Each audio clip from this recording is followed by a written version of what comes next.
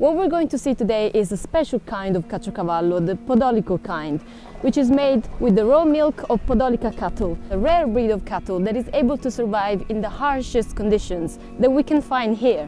These conditions make their cheese one of the most expensive in Italy, sometimes even more expensive than the finest of parmesans.